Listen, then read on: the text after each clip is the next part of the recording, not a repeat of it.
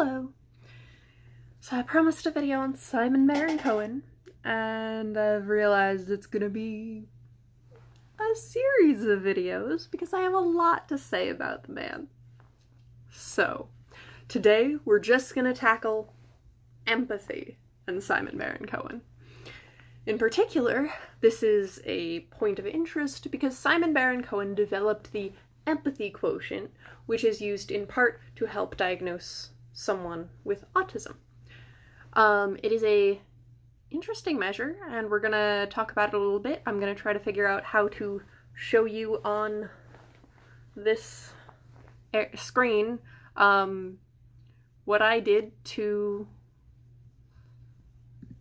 code the Empathy Quotient. So I broke it down, and we're gonna get there. But we should step back a minute. So, there are 3 steps to empathy. Not many people know this, but Baron Cohen does know this. It's not in this 3-step format, but there are different components to empathy which he does discuss in his papers, which are cited below. So, step 1, you have to know what someone's feeling. You have to understand what someone's feeling. If you're just completely oblivious, you can't empathize with them. Secondly, there's feeling what someone's feeling, which is also known as affective empathy. So if someone's crying, you're gonna feel sad. That is generally what in colloquial layman's terms, what we mean when we say empathy. We're talking about affective empathy. And the 3rd step is caring what someone feels. So this is also known as cognitive empathy or compassion, which is a bit 2 different things. So there are 2 different ways to care about what someone feels. There's cognitive empathy, in which you say, okay, this person is feeling sad, and I understand like that is unfortunate and that I should do what I can to alleviate their suffering. There's compassion, which is more of the side of, you are sad and I feel more of an intuitive, feeling-oriented motivation that, oh, you're sad, I just should help you feel better and whatnot. Note that this is distinct from the I feel what you feel. There's I know what you feel, I feel what you feel, and I care what you feel. Notably, the first component is, of course, the most important. You have to know what someone's feeling in order to empathize with them. But once you've got that down, honestly, we focus so much on affective empathy, but really it's the caring what someone feels. It's the cognitive empathy or compassion that actually results in someone behaving in a pro-social manner or an altruistic manner.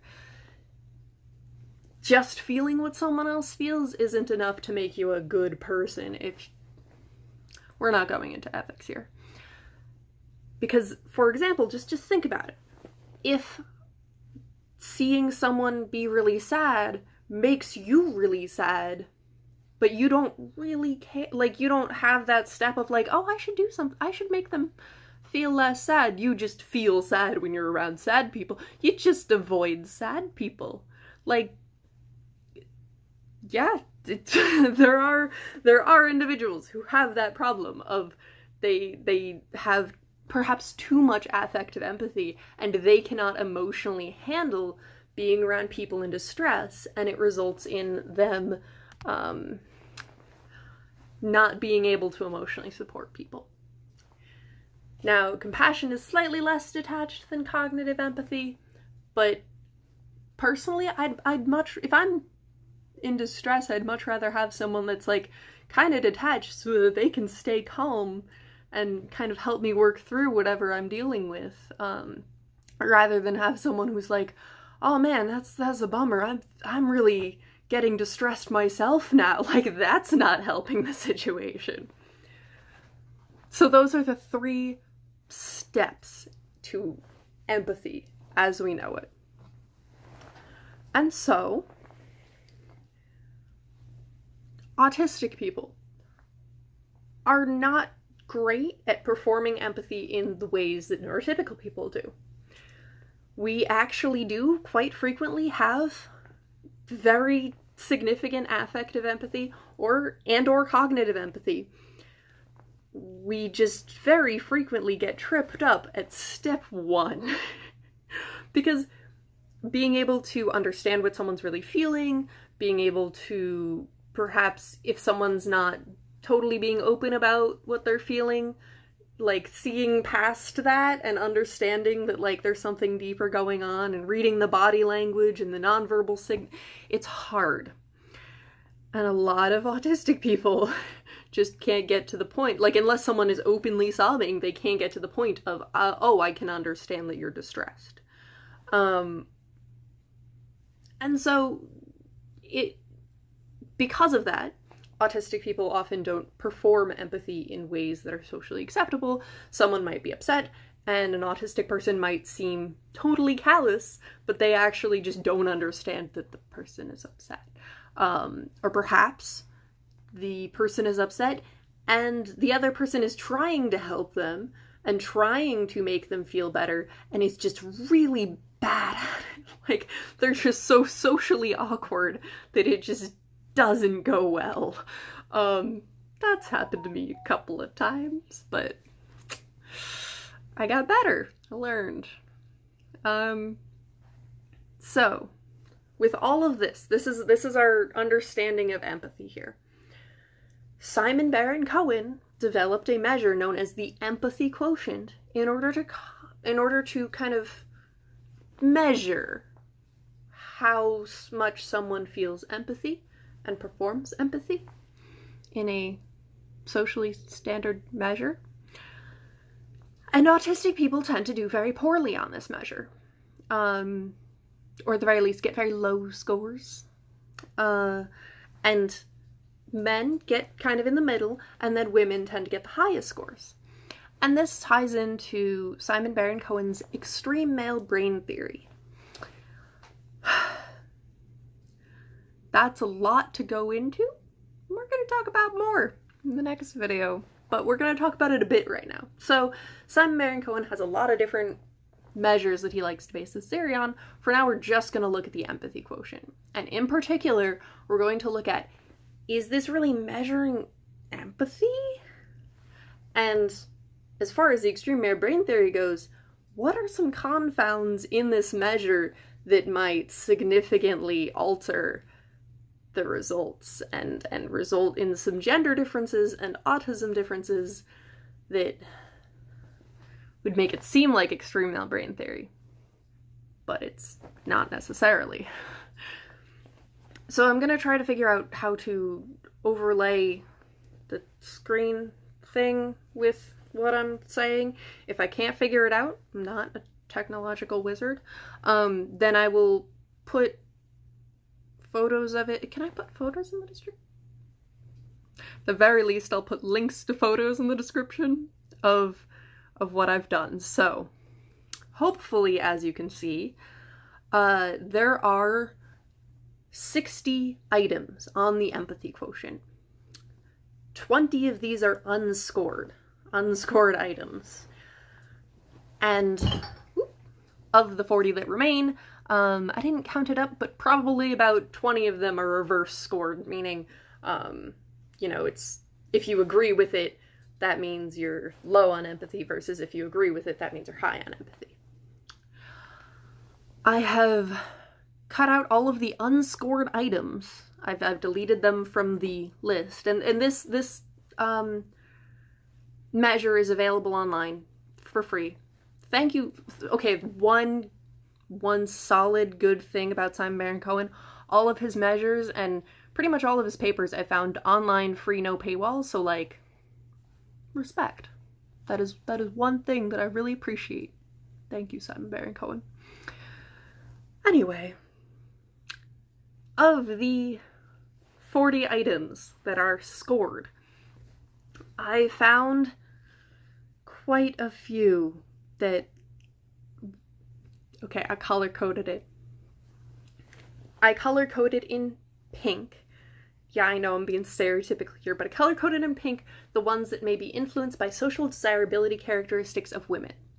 What that means is social desirability characteristics are things where you ask someone a question, and because they want to look good, they will answer in a way that is not entirely reflective of reality, though may entirely be an honest response, because they think that's the truth, because they want to believe that's the truth, and they have high self-esteem. So for women, some things like adhering to social desire, like social norms for women, may result in them changing their score. So for example, item number 6, I really enjoy caring for other people. Women are probably more likely to answer, yeah, I do, because, you know, our society really wants women to be caring. So all of those are in pink. Social desirability characteristics for men, I have put in blue. So, for example, item 39, I am able to make decisions without being influenced by people's feelings. I feel like men, more than women, may feel a social pressure to respond yes to that. Women might feel more okay being like, yeah, I mean, I care about people's feelings, but men would be like, I am objective. And so that can be a real problem when you're designing a measure, because people want to look good, and not only do they want to look good just like intentionally like scooching it a little so you look better, but also just subconsciously adapting their self-identity to cultural norms. So, in green, I have things that might be influenced by socialization of genders. So, item number 18, when I was a child, I enjoyed cutting up worms to see what would happen. I think about the way young boys and young girls are generally raised, and I feel like it makes sense that men would agree to that statement more than women, because I would be very surprised if it would be more common for girls to be just handed a knife and say, go play in the dirt, you know? But I can see that definitely happening with young boys, of like, yeah, go play in the dirt. You want a knife? Sure, go ahead. And if a boy is found cutting up worms to see what happens, they're like, oh, a little scientist, or like, oh, it's a little, but like, whatever. If a girl does it, they're like, oh god, are you sane? And are you a psychopath? Or are you having mental issues? Like, there's a different response level. And certainly this is, the situations I'm presenting are hyperboles, they're hypotheticals. I'm not saying that every person grew up in this binary system. I'm saying that as a whole, on average, there are differences, and that those may influence measures on average. So, yellow. I highlighted in yellow things that are, there were several items that seemed that they were basically just, I am rude sometimes and I don't understand why people get upset. For example, item number 21, it is hard for me to see why some things upset people so much. Item number 27, if I say something that someone else is offended by, I think that's their problem, not mine. Number 29, I can't always see why someone should have felt offended by a remark. So I think this is influenced by gender in several ways. So first of all, there's the intense social pressure on women to not offend people, to not encroach on the piece of a conversation, that if you are being disruptive as a woman, that's much more socially unacceptable than being disruptive as a man. In addition, I think some of these may be related to, and I'm not a man, I can't say this for sure, this is me hypothesizing, but I think of something like if I say something that someone else is offended by, I think that's their problem, not mine. And I think of some of these sexist remarks that men have made on record, and they say things that are offensive to women, and then they don't understand when women get upset. Like, oh, we can't even compliment you? Like, why are you offended by that? And so that kind of cultural thing around sexism might influence it a bit, but I think more than that, the socialization of women to avoid offending people and avoid being rude may influence some bias in there. Finally, in gray, I highlighted in gray ones where I'm like, I feel like there's a bias in here, and I have some basis for it, but like it's so iffy that I'm like, like number 4, I find it difficult to explain to others things that I understand easily when they don't understand it the first time. And since I'm reading this looking for gender bias, I immediately think of mansplaining. But then, number 19, I can pick up quickly if someone says one thing but means another. And I think of like the sitcoms of men complaining like, oh, my wife says one thing but she means another. Why can't she just say what she means, you know? And that's like, that is a cultural trope. But at the same time, is it actually is it actually biasing the measure? I don't know. Like, these are my, like, kind of fringe extrapolations here. And I'm putting them in gray because I'm like, just a disclaimer, I'm not making a firm claim on this one. To be fair, the others also, I'm like, there are levels, different levels for things. So, like, social desirability of women, number 57, I don't consciously work out the rules of social situations, is probably less influenced by social desirability characteristics for women than number 6, I really enjoy caring for other people. So there's levels, but I put in gray anything where I'm like, I'm really not sure, but this is what I think. So, there are 40 items that are scored. And I did all of my color coding, and there were a couple of items that I found that I did not color code with any of those. So, for example, I often find it difficult to judge if something is rude or polite. Like, yeah, that's just not being good in social situations. It might be related to empathy, because it might get at that concept of I know what you're feeling. Number 11, it doesn't bother me too much if I'm late meeting a friend. That really depends on who your friends are and what your culture is. So like in America, we have a thing about being late, but like in other places, it's okay to be late. It's pretty chill. And if someone is late to meeting me, I should hope they feel bothered by it and feel upset by it, because I'm very neurotic about being on time to everything. But I know some friends who are unlikely to be even ready to go. Like, if I show up at their house on time, they're not gonna be ready to go. So it really depends on that one. That one just makes me, is this empathy? Is it really empathy? Is that what it's getting at? Anyway. Another one, like, if I see a stranger in a group, I think that it is up to them to make an effort to join in. That one's also kind of like, I mean, when I see a stranger in a group, I'm like, if they just want to sit on the outside and watch, like, if that is what they're comfortable doing, like, they should be allowed to, I'm not gonna force them into this conversation, and make them uncomfortable.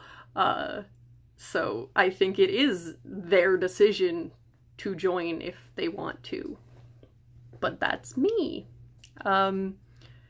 And then some are like number 60. I can usually appreciate the other person's point of view, even if I don't agree with it.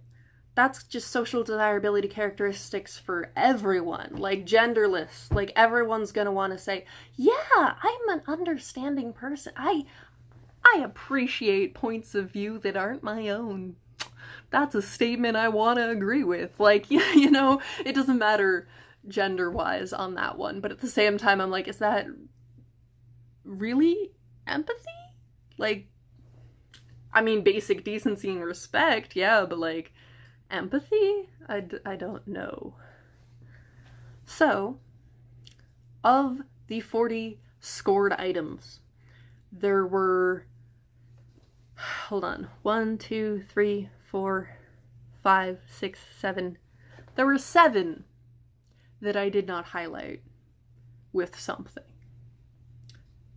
2 were highlighted in gray. So at most 9 items that I think are pretty unbiased and aren't gonna have any gender results that happen because of, you know,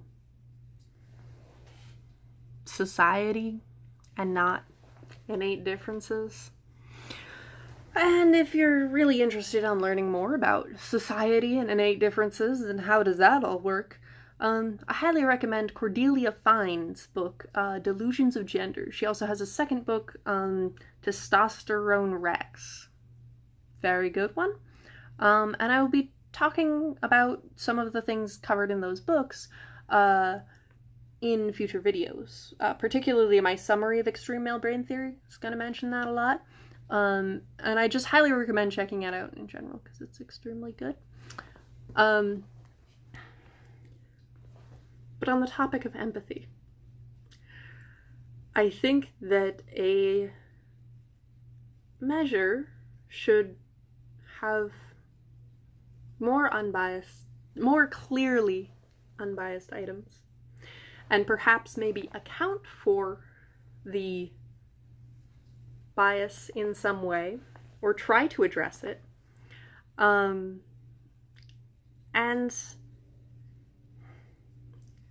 there's also some significant evidence indicating that if you tell someone, this is a test of your empathy, that women are going to do better and men are going to do worse, than if you say, like, this is a test of your